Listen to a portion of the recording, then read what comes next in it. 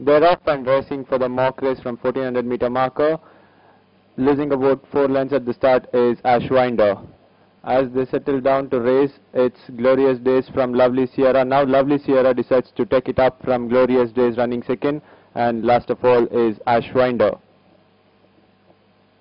They head past the 1100 meter marker now. It's Lovely Sierra who is leading the field by about 3 in front of Glorious Days, and running 10 lengths behind is Ashwinder. Lovely Sierra still continues to lead the field by about 4 to the good of Glorious Days, and running last is Ashwinder. There is no much appreciable change in the order. It's still Lovely Sierra who is leading the field by about 4 in front of Glorious Days, and running last is Ashwinder.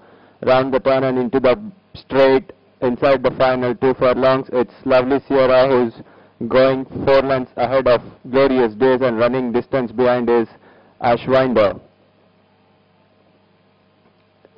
Inside the final 200 meter markers, it's Lovely Sierra who is given a couple of backhanders and going clear of the field by about 5 to the good of Glorious Days, and running last is Ashwinder. Inside the final 50, it's Lovely Sierra who is going to win the mock race from Glorious Days, finishing second, and distance behind ending up last is Ashwinder.